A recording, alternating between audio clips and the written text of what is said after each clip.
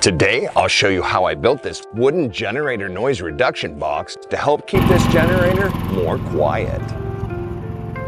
And before this video is over, we'll do some sound testing to show you just how well this thing works. I'll be making this generator quiet box out of OSB plywood and these flame retardant sound absorbing acoustic sound panels.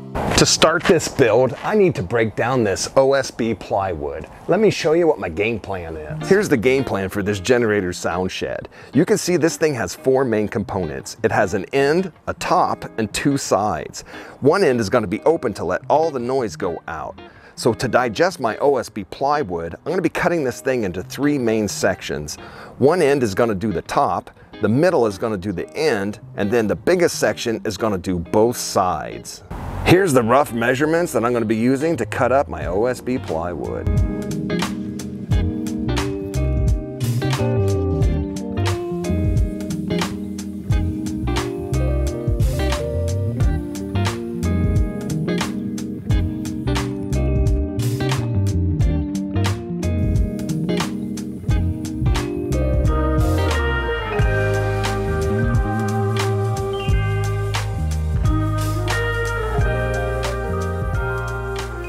Let me get you caught up to speed where I'm at. I have 2 sides. I'm calling it side 1 and side 2.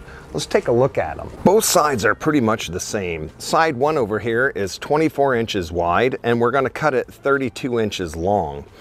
This bottom one we're going to cut 32 inches long, but I need it to be a ½ inch more narrow than side 1. So we're going to be ripping it 23.5. Side 1 and side 2, I also want to be cut at 5 degrees. That way, when it's setting there, it's level. You might have noticed I'm wearing a new pair of boots. Brunt Workwear sent me a pair of boots to try, and so far, these things are pretty comfortable. If you're looking for a new pair of boots, give Brunt boots a shot, and you can try them out with me. Use code MrFreds10 to get $10 off at checkout. I'll put an affiliate link in the description below, and if you use it, it'll help out the channel. Looks like it's starting to rain on me here. I've got just enough time to cut the top and the end for length before it starts raining too hard.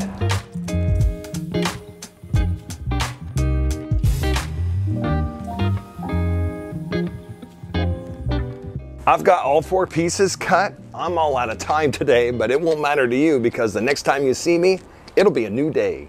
It's a new day and the sun is shining. I've cut the bottom of both sides of this sound shed from 0 to 3 inches. That's gonna give a pitch on the roof so it will drain off rainwater. I'm gonna start putting this generator sound shed together. I'm gonna be adding hinges so it can fold up. And then I'm going to be adding these polyester flame retardant sound panels. I need to cut 2 strips of wood to mount my hinges to. One of them is 1.5 inches by 3/4 and the other one is 1.5 inches by 1.25 inches.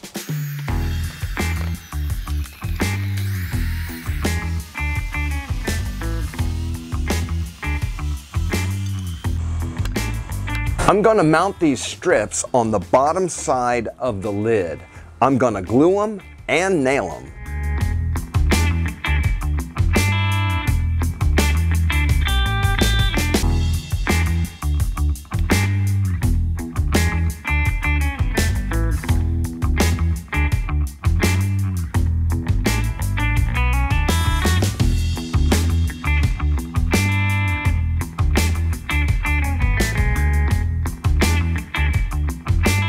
I drilled pilot holes for these screws so that I don't split out the strips.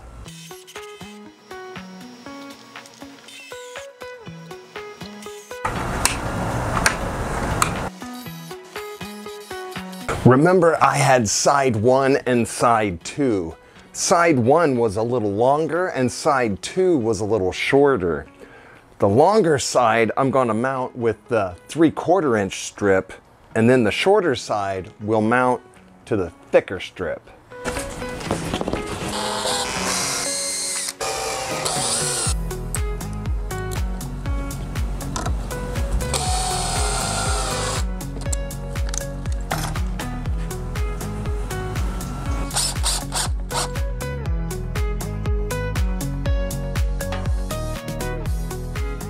Now it's time to attach the end. You'll notice when I mounted the strips, I left them back from this edge a ½ inch. That's going to allow the end board to slide right in there and span between the two sides. I'm using aluminum angle to connect my end piece. This aluminum angle is 1½ inches wide. I'm just cutting two pieces 24 inches long. Here I'm drilling some 11/64 holes down the length of this angle. I'm drilling these holes every 3 inches.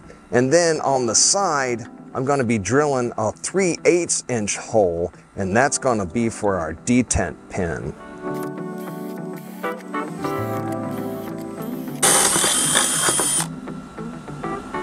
To attach the aluminum angle, I'm using sheet metal screws.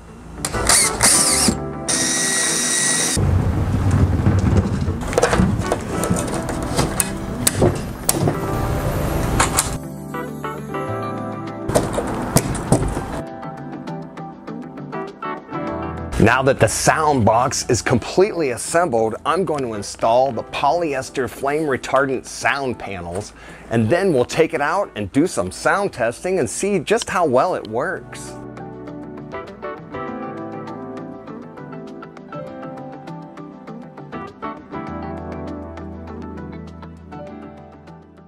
It's another new day on the soundbox project. I've got all of my acoustic sound panel pieces cut.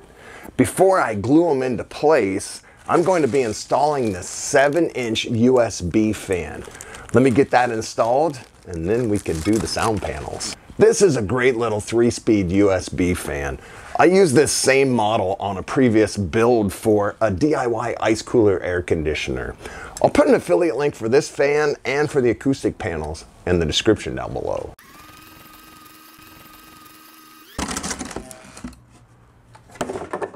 Because I am gonna paint this thing camouflage, I'm gonna sand this entire thing before I go any further. I've masked everything off back there because I don't want to get overspray of this stuff anywhere that I want to paint.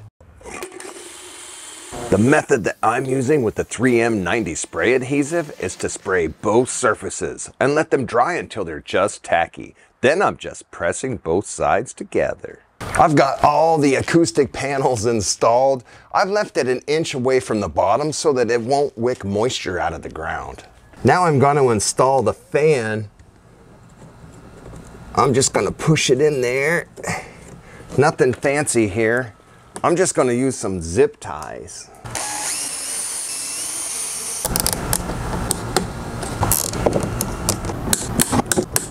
For a little 7-inch fan, this thing's pretty powerful.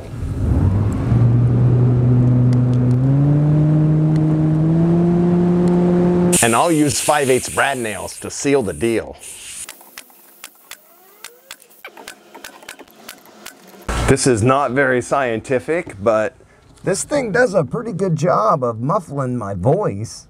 Let's take this thing out in the field and do some real sound testing. Did I mention how portable this thing is? And this thing only weighs 38 pounds. To start our sound testing, I'm gonna let this thing warm up and we're gonna test it with and without the sound box. Today on cameras, we've got Jeff. Thanks for helping out today, Jeff. To put a load on the generator, I'm gonna be using this heat gun. Let's get a baseline standing right next to the generator. It looks like we're right at 59 decibels. 47. 48. Let's call it 48. Standing out here at 25 feet, we've got about 48 decibels. That is without the sound box. Now let's try it with the sound box.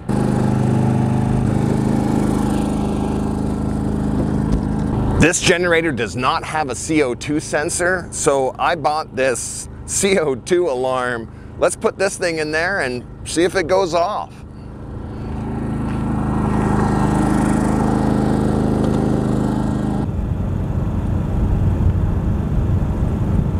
39, 40, that's a big change from 48.